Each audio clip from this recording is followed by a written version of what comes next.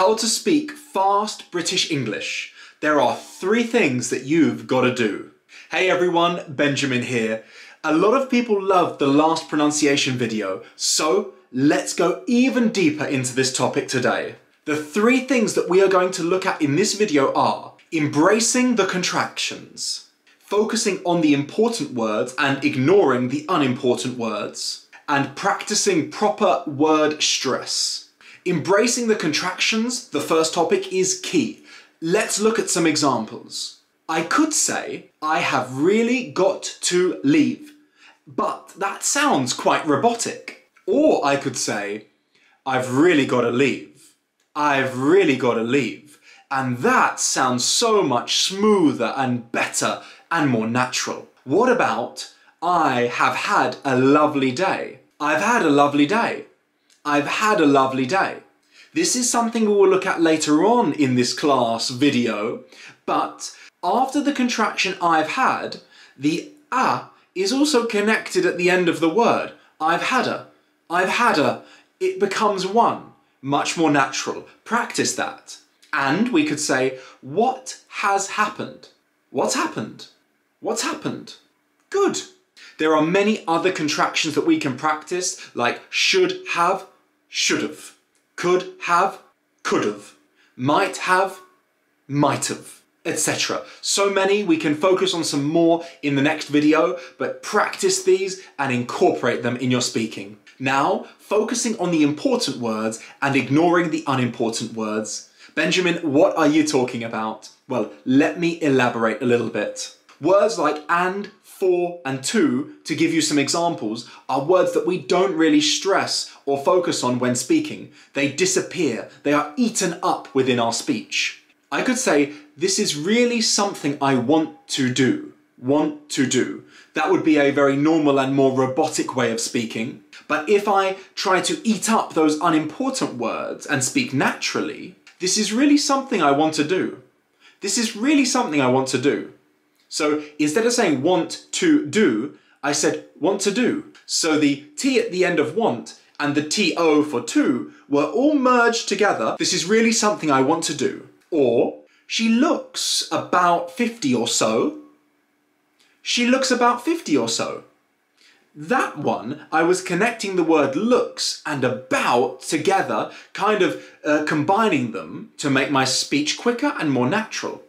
She looks about 50 or so. And I wasn't really stressing the whole word about. She looks about 50 or so. This third one, is a good example. Let's go for it. I have got a couple of things to ask you. Would be, I've got a couple of things to ask you. Let's break that down. I've got a couple of things to ask you. I've got a couple of things to ask you. So the to has been eliminated or reduced a lot. I've got a couple of things to ask you. And last one, this one has a question tag at the end, so remember the intonation has to go up. It is a bit dark, isn't it? Turns into, it's a bit dark, isn't it? It's a bit dark, isn't it? So the T has disappeared, and the beginning, it's a, has become issa. It's a bit dark, isn't it? One more time. It's a bit dark, isn't it? Very good. Try that, create some different sentences, but keep practicing that beautiful pronunciation. Last but not least, practice proper word stress. For 2-syllable word nouns and adjectives, the stress is on the first syllable. For example, apple, table, happy. For words which can be used as nouns and verbs, the noun has the stress on the first syllable. You are the suspect. The verb has the stress on the second syllable. I suspect you. Other words that you can use in this are import, insult, etc. Compound nouns, fairly equally balanced, but slightly more stress in the first part of the word, like hairbrush and football. Now let's look at a little activity, a little demonstration we can do to think about the word stress, because this is a huge part of the English language. However, in other languages, this is not something that happens. If we think about the modal verb can, When can is used in positive, we glide over the word and we don't really stress it. And it is hardly pronounced. An example sentence could be, they can come on Friday. I could stress come or Friday, depending on the importance or the meaning. If I'm stressing Friday, that might mean that we discussed about Thursday. Or if I stress the word come, that might mean there was a debate about whether they could come or not. But can, we just glide over it. They can come, or they can come on Friday. On the other hand, when we use the negative form can't, and focus on my pronunciation can't, we emphasize that to emphasize that the sentence is negative. So the same sentence would be, they can't come on Friday. They can't come on Friday. But I could also stress other words like Friday. They can't come on Friday. So let's recap on some words that you can stress or should stress and shouldn't stress. Stress words are considered content words, such as nouns like kitchen and Peter and John. Most main verbs like visit, plan, travel. Adjectives like exciting, exhilarating and boring. Adverbs like rarely, sometimes and carefully.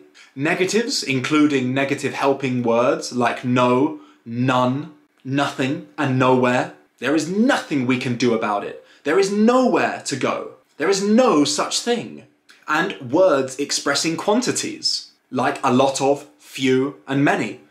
We have a lot of time left. There are not many eggs left.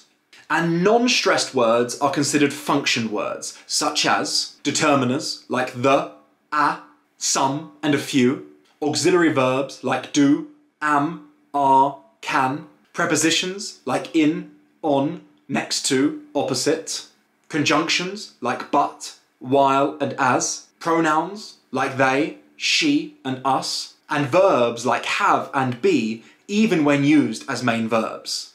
So there you have it. This is your way to speaking British English faster and even better and smoother and more fluent than ever before. Take these tips, incorporate them, and watch the magic happen.